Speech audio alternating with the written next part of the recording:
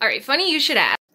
My sister just showed up with a big pile of pants that like have been mended or need work, and we can talk about what to do. Long story short, of course I love our darning loom. They can do a ton of really cool stuff, but there's a tool for every job, and it's just not the tool for this job. When you first pop one of these holes in the thigh crotch area of your pants, it's pretty small. You're like, absolutely, I can cover that with a darn patch. But then you keep wearing them and that thinning area just keeps getting bigger. So if you had put a patch here, that's great. The patch would have fallen off by now because it's really starting to get thin in the area all around the patch.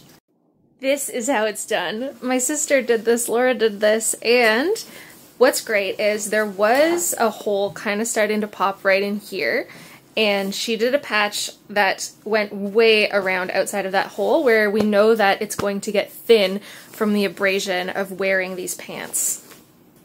Patching around the hole like that gets you ahead of the game so that you have a lot more time before your pants are going to wear and need more work. I have this pair here that I'm actually re-mending for somebody, so they already did a really great job of patching above and below where their hole was, but they've worn them so much that there's actually a hole popping up even above that patch. So it's just a matter of how long you want to commit to it and keep re-mending something, but you can get way ahead of the game if you do a good patch the first time.